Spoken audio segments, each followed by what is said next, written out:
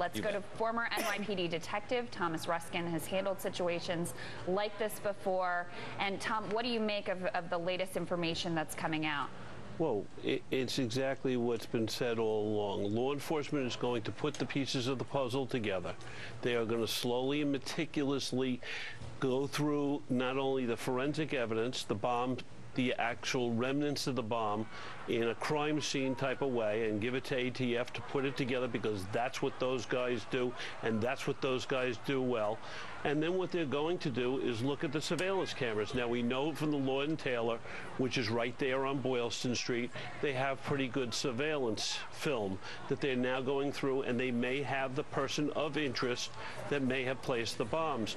Chances are those cameras are of very high quality, probably of a newer brand, and probably giving police and law enforcement a very good eye's view on who put the bombs down, and maybe even a facial shot of who did it. Well, and Tom, is this a situation where typically you'd see that sort of video evidence used to initially identify a person, and then the forensic evidence used to make the sort of more definitive conclusion about whether they were involved or not? Is that how that typically works? Well, it can work, many different ways. If you bring the person in and you start questioning them, they may confess and they may tell you why they did it.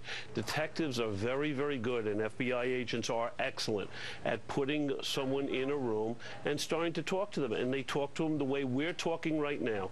We understand you did it, there must be a reason why you did it, and the person starts to talk. Okay, Tom Ruskin, stay with us. I want to turn to John.